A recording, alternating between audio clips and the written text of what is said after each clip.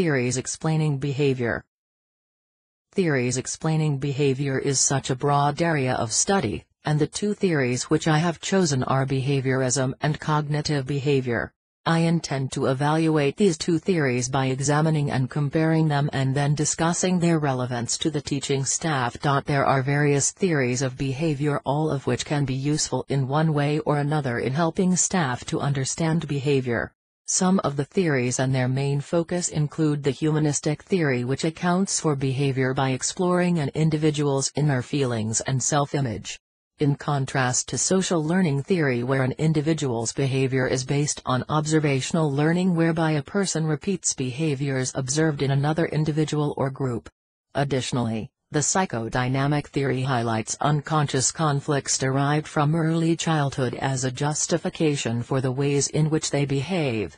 The ecosystemic theory focuses on interactions with teachers and external subjects that may affect the school, suggesting that positive and negative actions affect the different experiences children might have within the education system. For example, in an environment where a teacher encourages his/her student, a student becomes inspired to achieve their full potential due to the fact that this teacher has created a positive environment for them to flourish. Behavior can be defined as the way we act and interact with others and our environment. It includes our conduct and can be a response to stimuli. Staff will sometimes encounter behaviors that they may consider to be challenging, and in such cases they would need to decide whether behaviors need to be addressed or supported. Hanbury defines challenging behavior as episodes or patterns of behavior which present significant risk of harm or restriction to an individual and the people around them and are likely to be severely detrimental to the quality of life experienced by those individuals and people around them. Hanbury, 2007. If a student decided to scroll through their phone in class, it would be detrimental to their life because they would miss the contents of the lesson. In contrast, if someone with Down syndrome is displaying a behavior like biting their teeth and the behavior is not going to put them at risk of their quality of life, this behavior is not challenging to them but more so to the people around them. Whenever staff are considering a behavior, it is important to look at it from Hanbury's perspective and ask themselves, does this behavior affect the progress of any of the students?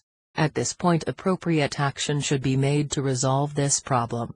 Teachers should also understand that all behavior is communication, and if people look at behavior that way, they will think about what the behavior is trying to tell us rather than considering it as challenging.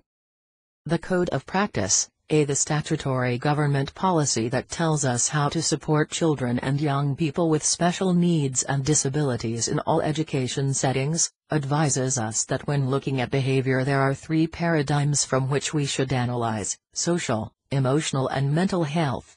Look at Chapter 1 and Chapter 6.